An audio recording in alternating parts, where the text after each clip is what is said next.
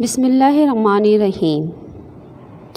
अस्सलामुअलैकुम dear students, I am your science subject teacher from class 6. In this lecture we will talk about the topic simple machine of unit number 2. आप vegetable या fruits काटने के लिए knife use करते हैं। आप लोहे की कील को हैमर की मदद से वॉल या वुड पर लगाते हैं। आप इमेजिन करें, विदाउट नाइफ़ आप किस तरह फ्रूट्स या वेजिटेबल काटेंगे। विदाउट शार्पनर आप किस तरह पेंसिल शार्प करेंगे, या विदाउट हैमर किस तरह कील दीवार पर लगाएंगे। ये तमाम काम आपके लिए मुश्किल या नामुमकिन हो जाएगा। इसलिए तमाम डेली लाइफ के छोटे बड़े काम करने के लिए हम रोज़ाना ऐसे टूल्स यूज़ करते हैं जो हमारे काम को ईजी करते हैं। We can define as simple machine. A machine is a device that makes work easier.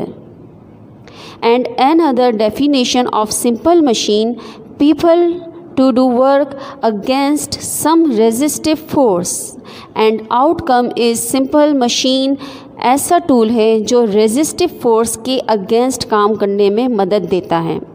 The best example of simple machine are screw drives, tongues, pliers, axe, wheelbarrow and nutcracker. Here are some simple machine. Number 1 is lever, number 2 is pulley, number 3 is wedge, number 4 is inclined plane, number 5 is wheel and axle, number 6 is screw. Simple machine and their uses define as simple machine. Number 1 is lever, used to lift heavy objects or to pull objects apart. Liver heavy सामान उठाने और चीज़ों को अलग करने के लिए इस्तेमाल होता है। Example is scissor, hammer, plier, wheel baro. Number 2 is pulley, use to lift heavy objects, means भारी सामान उठाने के लिए इस्तेमाल होता है। Example is pulley. Number 3 is wheel and axle, used to turn objects. चीज़ों को मोड़ने के लिए इस्तेमाल होता है। Example is crank, screwdriver. Number 4 is wedge, used to split objects or pulls them apart. चीज़ों को तोड़ने या अलग करने के लिए इस्तेमाल होता है। Example is knife.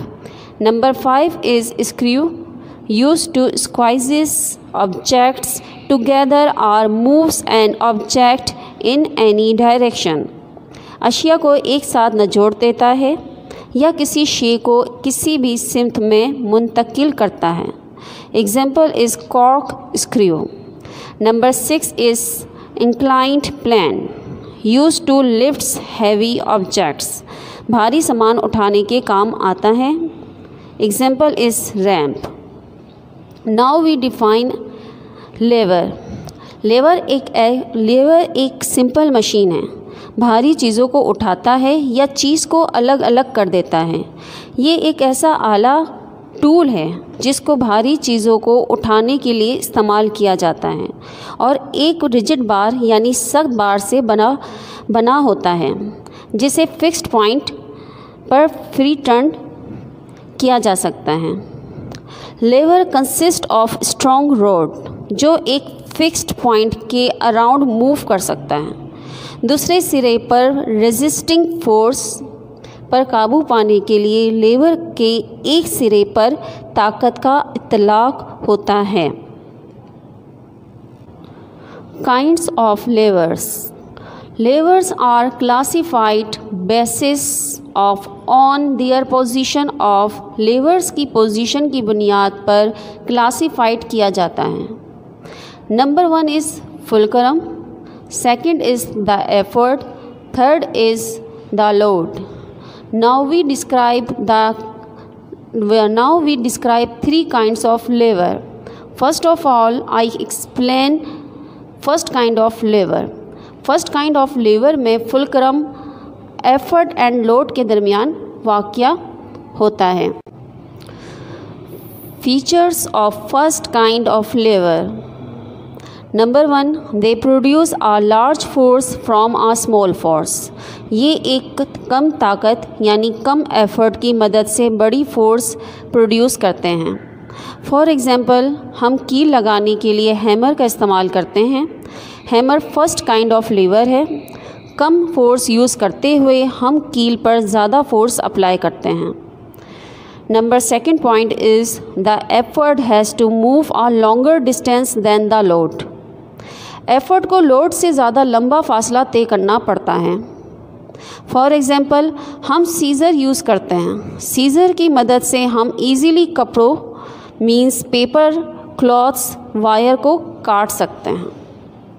Number 3 point is the fulcrum is further from the effort as compared to the distance between effort and the load. Effort और लोड के दरमियान फासले के मुकाबले में फुलक्रम ज़्यादातर दूर होता है। फॉर एग्ज़ाम्पल, प्लायर्स यानी प्लास की मदद से हम नट्स को टाइट कर सकते हैं या पेच को इजीली खोल सकते हैं। Second kind lever. Such levers have the load between the fulcrum and the effort.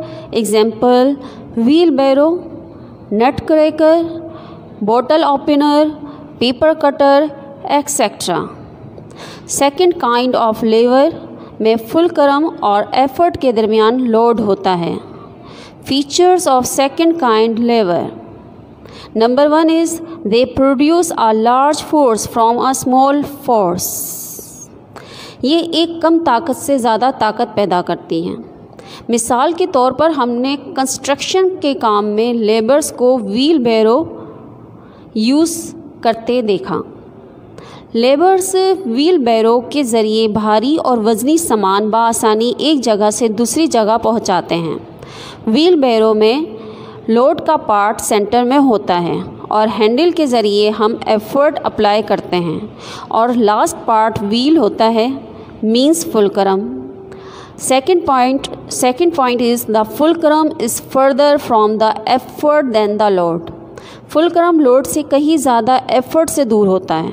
For example, bottle opener के ज़रिए हम इजीली बॉटल कैप को खोल लेते हैं। स्क्रू ड्राइवर के ज़रिए हम पेच को घुमाकर खोल और बंद कर सकते हैं।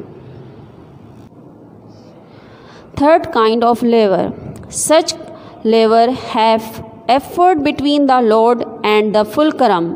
For example, tongues, knife, fishing rod, human arm, broom, etc.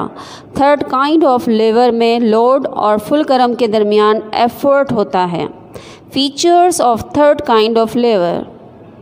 Such levers have effort between the load and the fulcrum. Third kind of लेवर में लोड और फुलक्रम के दरमियान एफर्ट होता है। Features of third kind of lever. Number 1 point is they produce a large movement from a small movement. वो एक छोटी हरकत से बड़ी हरकत को प्रोड्यूस करते हैं। Number 2 point is the effort moves a shorter distance and load moves a longer distance. Effort एक शॉर्टर डिस्टेंस को मुंतकिल करता है और लोड एक लॉन्गर डिस्टेंस को मुंतकिल करता है। Number 3 point is a large force is needed to move a small load. एक स्मॉल लोड को मुंतकिल करने के लिए एक लार्ज फोर्स की ज़रूरत होती है। In other words we define as this kind does not change the direction of force but produces gain in speed and distance and a decrease in force. जैसे कि फ़िशिंग रॉड के ज़रिए हम मछलियों का शिकार करते हैं। फ़िशिंग रॉड में एफर्ट फुलक्रम के पास होता है जबकि लोड और फुलक्रम के दरमियान फासला ज़्यादा होता है। वाइपर के ज़रिए बआसानी फ़र्श साफ़ करते हैं। प्लायर को सेंटर से पकड़ते हैं और यूज़ करते हैं। मीन्स ये प्लायर का एफर्ट पार्ट होता है और लास्ट पार्ट लोड होता है। लेवर एज फोर्स मैग्नीफायर। कुछ मशीनें हमारे काम को बहुत आसान बनाती हैं। Means few machines make our work much easier by that is number 1 is changing the size of the force का साइज तब्दील करना। Number 2 is changing the direction of the force की सिमत को तब्दील करना। जब हम कार को उठाने के लिए स्क्रू जैक का इस्तेमाल करते हैं तो इसके हैंडल को लार्जर डिस्टेंस तय करना पड़ता है और हम इसे उठाने के लिए थोड़ी ताकत लगाते हैं। ऐसी मशीन जो एक बड़ी ताकत पर काबू पाकर और एक स्मॉल फोर्स इस्तेमाल करके लार्ज फोर्स उठा सकती है, इसे लेवर कहते हैं। सो लेवर is a force magnifier. In the end of lecture, I want clear you some points. First of all, आपको लेक्चर पूरी तवज्जो से सुनना है और समझना है। मीन्स आपका कॉन्सेप्ट क्लियर होना चाहिए। फिर आपको वर्कशीट में दिए जाने वाले क्वेश्चन का आंसर देना है। आंसर आप अकॉर्डिंग टू लेक्चर भी दे सकते हैं। इसके लिए अदर ऑप्शंस मीन्स बुक या नेट भी यूज़ कर सकते हैं। नेक्स्ट लेक्चर में हम यूनिट नंबर 3 को एक्सप्लेन करेंगे। टिल देन अल्लाह हाफिज़। अल्हम्दुलिल्लाह।